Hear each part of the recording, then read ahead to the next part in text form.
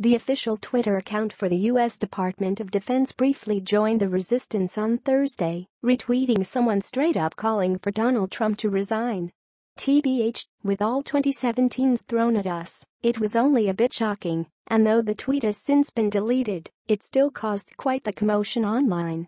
See also, Trump Twitter notifications have completely ruined my year.